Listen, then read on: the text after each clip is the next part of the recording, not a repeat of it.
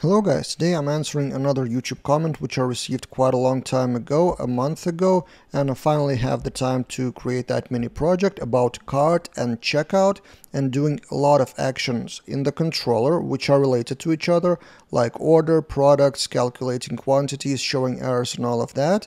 And for that I will use my own demo project from Livewire Kit.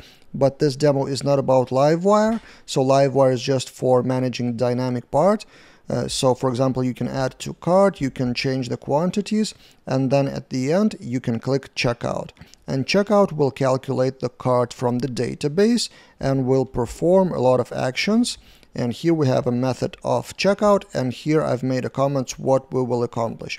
So this lesson is not about Livewire, it's about those things done in a step-by-step way with database transactions and error management. So step by step. First, the situation before the checkout. So by clicking these buttons and quantities in the database, we have this one. So product ID and quantity and user ID. I'm logged in with user ID 1 currently.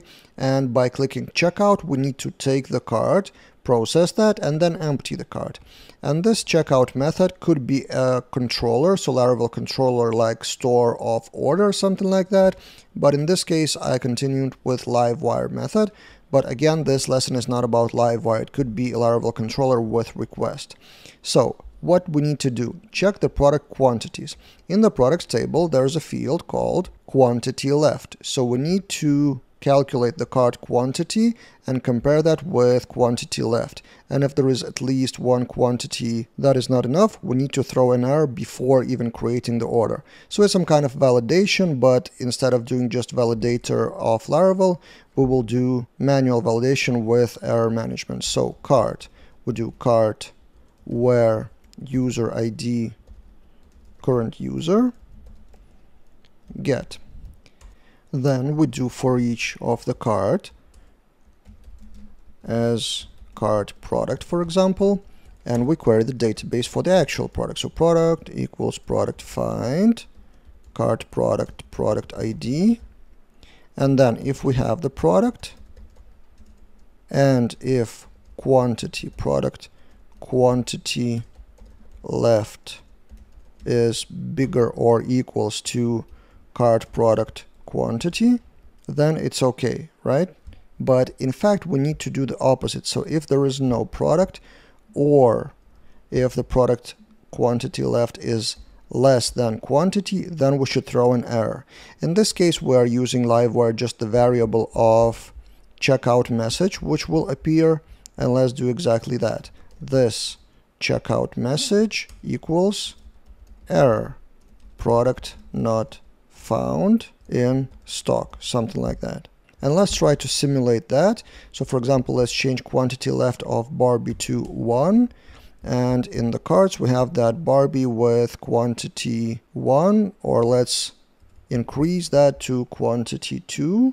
And let's click checkout and see what happens. Checkout, error, product not found in stock. But if we change the product's quantity back to 10, if we refresh the page and click the checkout, nothing happens, no error. And we will get to the actual success message. But for now, the first validation is clear, the checkout message. What we can improve here actually? Two things. First, we need to show which product is not found. So what is the problem? So product, and then we do cart, product name. Sorry, it doesn't fit. Actually, let's close the sidebar.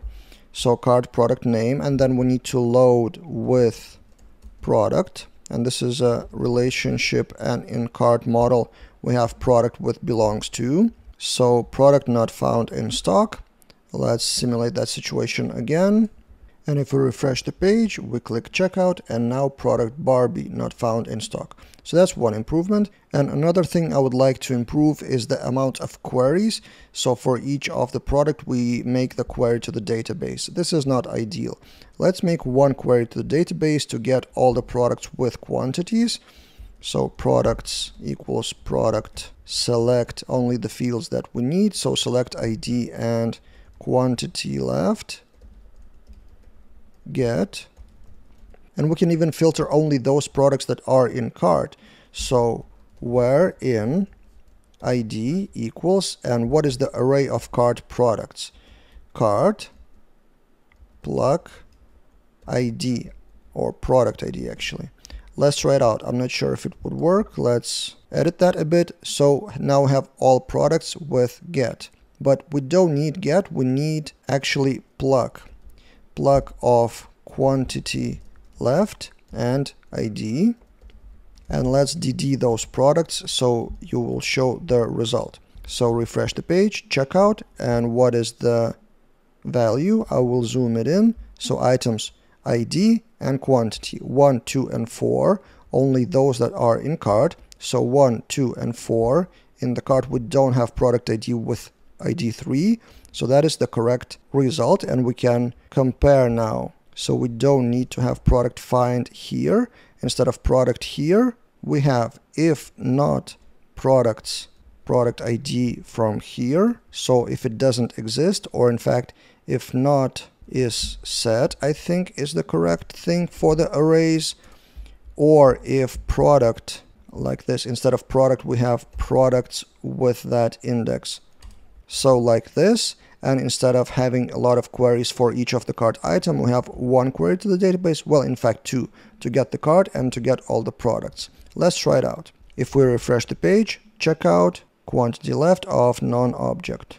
Oh, of course we need to remove that. We don't have quantity left, it's the value itself. So refresh again, check out, product Barbie not found in stock. But if we change the quantity again back to 10, I think no error will appear. Refresh the page, no error. Good. So we improved the code that we have actually written just now. And this is, by the way, my philosophy of creating products. It depends, of course, on the budget, on your team, on a lot of things. But usually what I tend to do is first write the code that works, and then iteration number 2, think how to improve it. So when you have something working, that will be the first milestone, which will force you to think how to improve it. If you have no code, there's nothing to improve, and if you think in theory how it should be written in a better way, you will likely be stuck. But first write something and then improve. That's my overall philosophy as a side note. So we're finishing the check the product quantities, so that's kind of a validation. Then if it's all good, we create the order, and for the order we have an order model, order, create, and what are the fields? Let me show you. In the order model, there's user ID and total price. For now, total price will be 0, and we will recalculate it with a transaction. So user ID will be auth ID, and that's it. For now, we don't have total price, it will be 0. Now we have order. Good. Next, assign products to the order. So for each of the same cart, so we can even copy for each of the cart, order, products, there's a belongs to many relationship, create. In the order, not sure if you've seen that, products belongs to many. And with pivot table, a few more fields, quantity and price.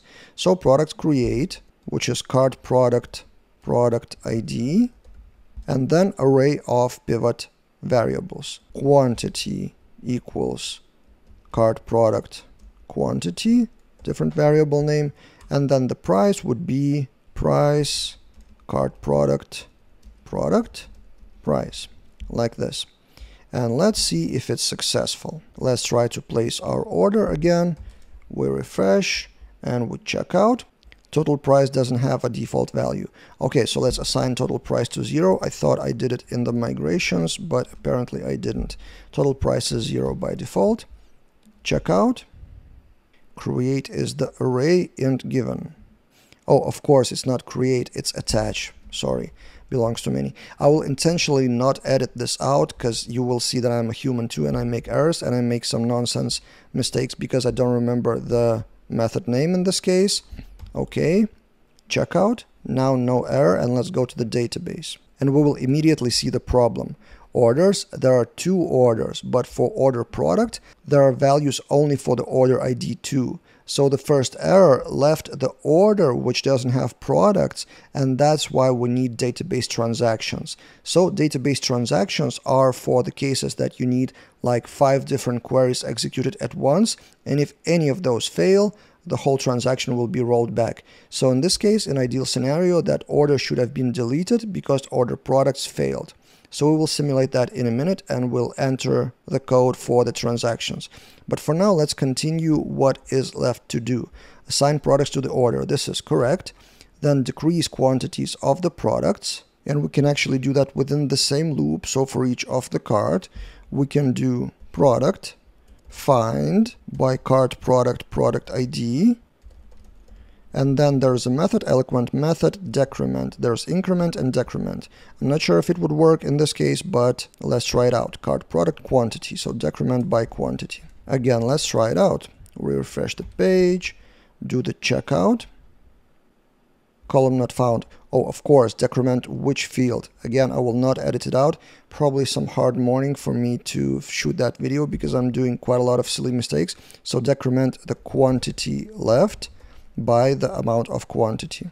Again, let's refresh, check out, no error now, and let's see the quantity left for our products. Here, refresh, it is decreased as it should be. So good, we are doing that in the same loop, and this is done.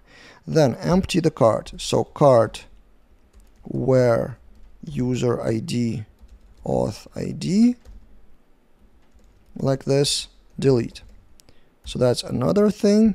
And then show success message, which is the same this checkout message equals success. Okay, and let's try the full thing out. Refresh again. We do the checkout, success, and as you can see, the cart is automatically emptied. This is Livewire thing to re-render that part. And let's see, the orders are, this is the order. The carts should be empty. And what we've forgotten to do is to calculate the total price. So we should do that here. So order increment total price by quantity times price. Quantity times price, like this. And let's try it out again. Refresh the page, add something to cart, add something else to cart, check out. Success, and let's see if the order has total price.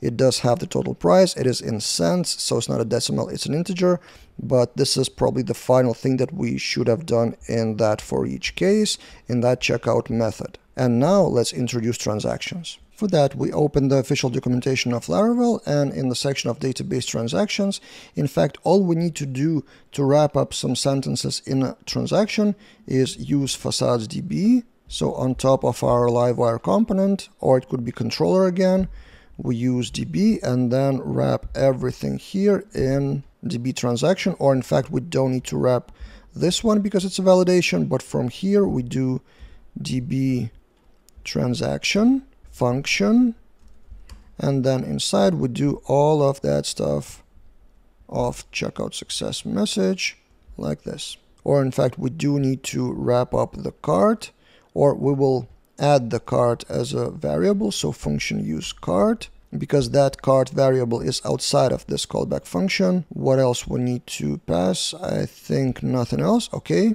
And let's make an error. Let's make some kind of a typo. For example, let's change the name of the variable and it will fail. So the order should have been created, but the product will fail and it should be all rolled back. But we don't need to care about that. It will be rolled back automatically.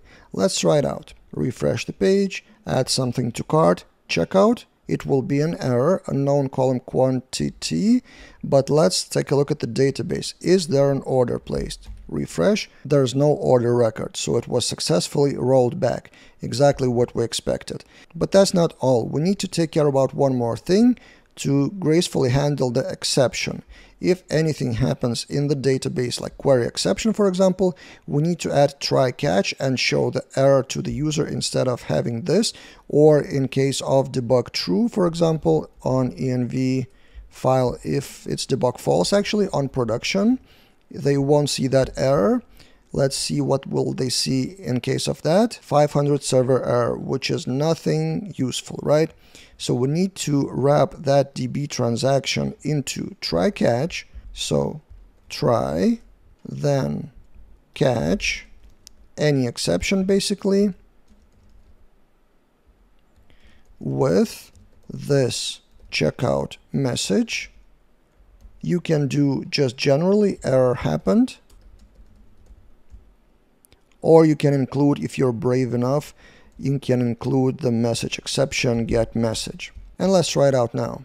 So refresh, checkout, and error happened. Of course, you shouldn't show that SQL state and the exactly SQL query. So probably you should do something like error happened just generally, error happened, try again or something, or contact us, something like that. So let's try it for final one more time, error happened, try again, or contact us. So this is what can be achieved with database transaction. So if any of those fail, then everything will be rolled back. And with try catch on top, we take care of the successful gracefully shown error message. If you want more tips on Laravel and general related stuff, subscribe to the channel, and you can support my daily mission financially by checking out one of the 3 products that you can see on the screen. One of them is Livewire Kit, which has that component of checkout price calculator, which was the foundation of this demo project. Or you can check out other components. Also, out of those 3 products, we have Quick Admin Panel Generator and 20 courses on my Teachable account. And see you guys in other videos.